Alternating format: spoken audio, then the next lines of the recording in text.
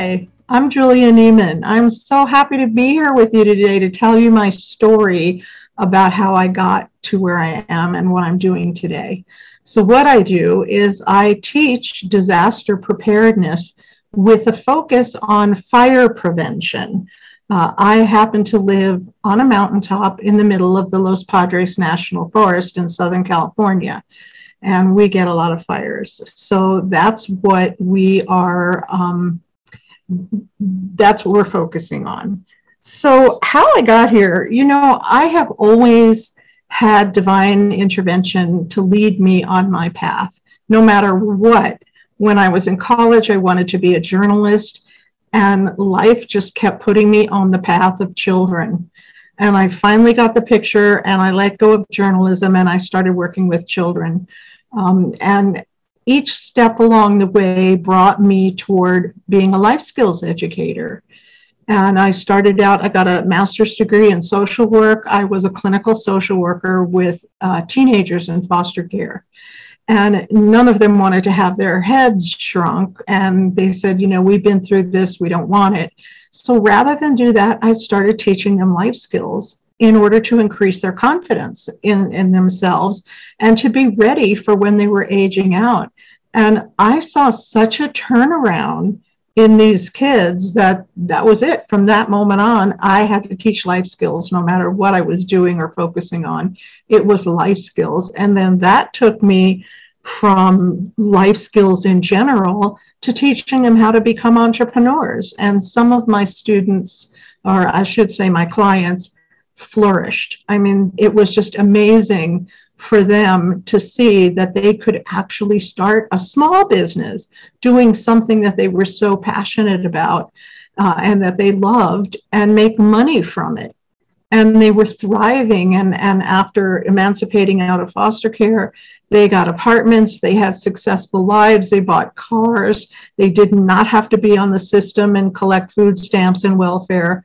So that kept me on that path. And then at one point, I was semi-retired already and was offered an opportunity in the high desert. I lived down in the high desert and was offered an opportunity to participate in a 3-year pilot program with the County of Los Angeles in my area to learn disaster preparedness, to become an expert in disaster preparedness and start teaching that.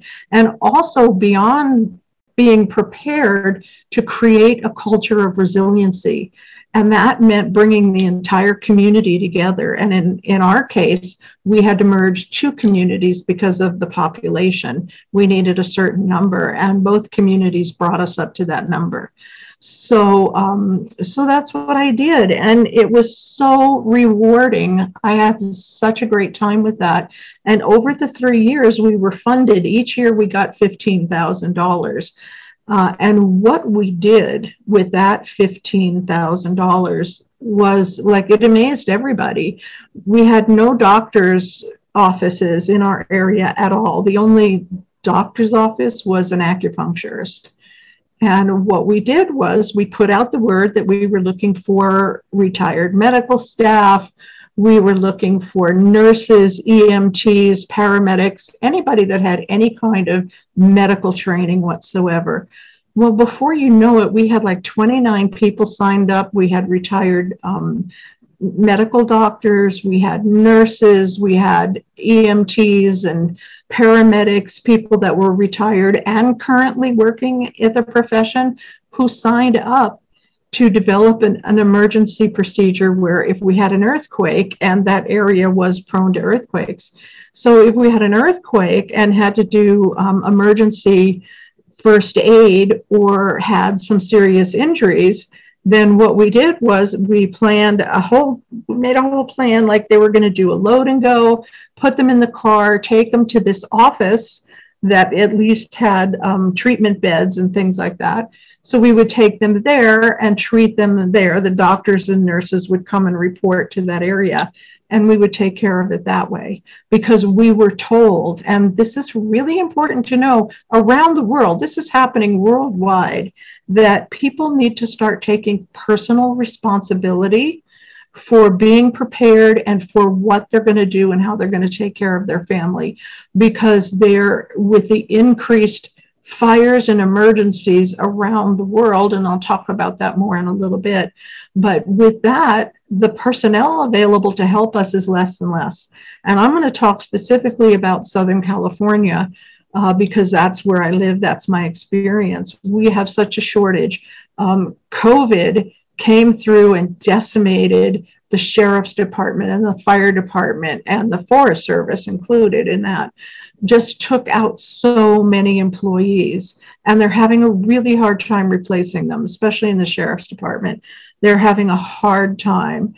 They're taking in unqualified people because they need bodies in the seats. And that's how bad it is. So we have been told that they're not coming, don't expect any help. We have to fend for ourselves. So in doing that, we are trying to teach disaster preparedness and teach people to be ready and what they need to do and how to create a plan, how to create a contact plan, how to have a plan where, you know, your whole family knows who to contact to let them know you're okay or let them know that they need help.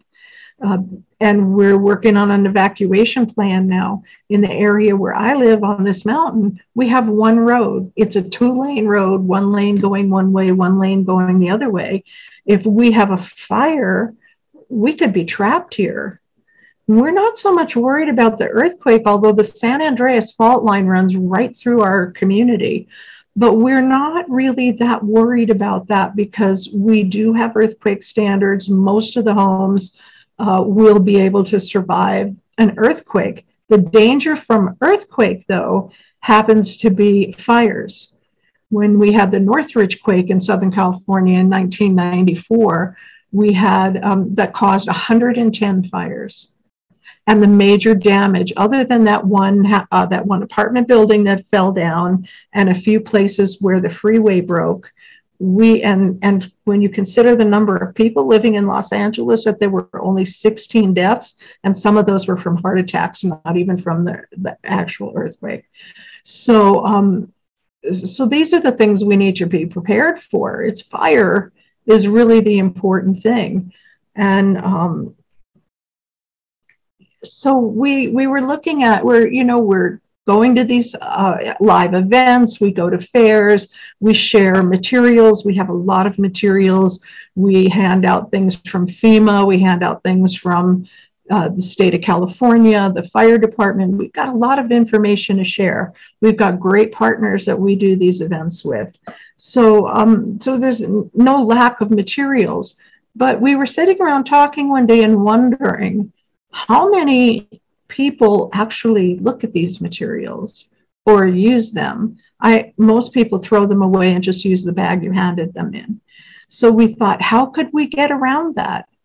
And the way we are approaching that is taking our education into the schools. So we are going to elementary schools in our county, and it's in Kern County, California now. And we are going into elementary schools. And we're going to expand this. We want to include the entire school district in the county. And we do have support from the county supervisors to do this, which was a long time coming, but we finally got it. So we're going into the schools, and what we find is that the kids are so enthralled, and we have things that are kid related. We also have things that they can bring home to the family. We come in and do a presentation. It's 2 days, and we do a presentation. And then they have a homework assignment the first night, which involves their family. So they have to go home and discuss what happened with the family, and then whatever the homework assignment is, they need to do that with their families and then bring it back to us. So, so that's our approach, and the kids love it. And the teachers are reporting that even months after the presentation, they're still talking about it. And they're talking about what they're doing at home to prepare. And they're taking this very seriously. And whereas the adults just don't. They don't take these things seriously. That's one of our biggest challenges. So, So that's what we're doing. And we've been highly successful with that. And we're getting funded again. We hand out go bags, what we call go bags, emergency bags filled with supplies that are intended to jumpstart the family's disaster preparedness kit. And we have an emergency radio in it. We have flashlights. We have carabiners. We have all kinds of things, plus the documentation that they need. The family can fill out documentation of all their financial things, which if you have to go to a shelter, you have all of this on a form already filled out, which is very helpful. You don't have to stand in line. So there's all kinds of things that we give them to jumpstart their preparedness plan.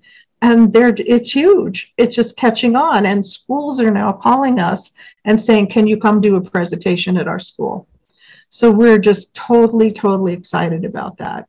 And we hand out these bags. So we just got funded for more bags and more things to put in it. And we're going to continue this project. This was hugely successful. We have other shopping bags for adults. And the other thing we're so excited about this one too. We just purchased an inflatable fire education house, and it's ADL compliant, so people in wheelchairs can come through. And we work with the fire department and the Forest Service and Southern California Edison to come in and actually teach families as they're going through this house what's safety and what's not safe in terms of how you plug things in. Did you know that if you pull a plug out of the wall by the cord, you could start a fire? That's a really dangerous thing to do. I didn't know that. I used to do that, just grab the plug and pull it out. It's a lot easier than trying to get the plug out of the wall. So little things like that, and we teach them that as they go through the house, because in the United States, 94% of all fires are started by human behavior. That's a shocker, isn't it? And that includes forest fires and wildfires. And I always thought that the majority of forest fires were started by lightning strikes. That is not true.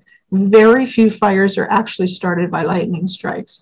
And in California, the Forest Service, and they probably do this all over the country, the Forest Service actually is out there right after a storm where there's been lightning, checking for fire and getting it out immediately.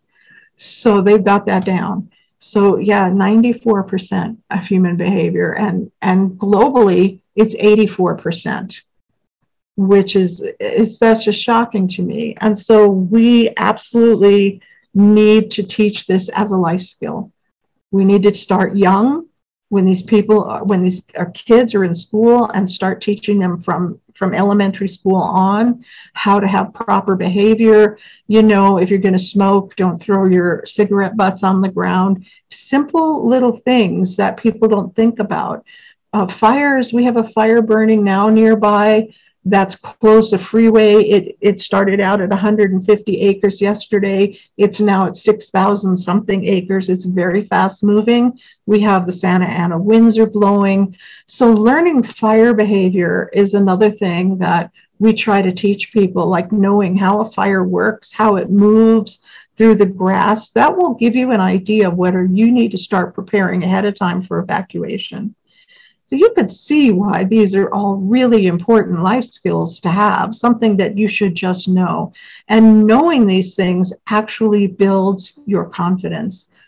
When I was working with the children in foster care, I was working at a group home, and I taught my kids earthquake safety, just in case. I mean, there was no earthquakes, you don't get a warning, but I thought it would be a good thing to do. And so I taught them earthquake safety. And when 2 weeks later, we had a major earthquake, but they were ready. Each one of them had been assigned a job. They got up, they weren't scared, they didn't panic, they hopped into their shoes, they ran out and did their job. They checked the gas line, they checked whatever they were supposed to check. And they came in and they felt so good about themselves. They were so happy, and they talked about it for months, how they didn't panic, they knew what to do. And that was really the first time that I saw physically the importance of teaching these skills and how they build confidence, because before that they would have panicked. Well, what do I do? Where do I go? And that really is where most of the injuries happen after a major disaster, is people panicking. So whatever we can do to mitigate the panic is a really good thing. Now, I want to talk about some of the challenges, because there are tremendous challenges in putting together programs like this, resistance being one. But the biggest challenge I have found is complacency. People are very complacent. They're like, yeah, I know an earthquake's coming, but we haven't had an earthquake since 1994, so what are the chances? And they don't feel like they need to do anything. And me personally, I've taken it a bit further, because I do live in the mountains. We have power outages here. We have winter storms. The snow comes, you can't get out. And what do? The power goes out. I've got a little Bunsen a stove, a propane stove that you can use in the house. And I've got a butane stove you can use in the house. I've got food. I started canning my own food and putting that up, so I would have things that I know I could eat that wouldn't make me sick or upset my stomach. I mean, I'm ready. I've gone as far as I can go. I don't have any more room for any supplies, so I have to stop. But complacency is a huge challenge, where people just like, oh, yeah, it'll be okay. And it's not okay. I mean, where we live, we hardly have any food. We have a little grocery store. It's a convenience store. What do you do when the food runs out? And the food is already scarce on the shelves. So being prepared and knowing what to have on hand is really important. Most people don't think of putting vitamins or minerals that they need, or having extra an extra month or two of prescription pills that they might need. They just don't think of that. And most pharmacies won't give you that. But I've had a conversation with my doctor, knows what I'm doing, and he actually talked to the pharmacy and got me an extra month of something that I need to have on hand, just in case. And we've had many times where we've been snowed in. So it's really having situational awareness, looking at your environment and figuring out, what do you need to do?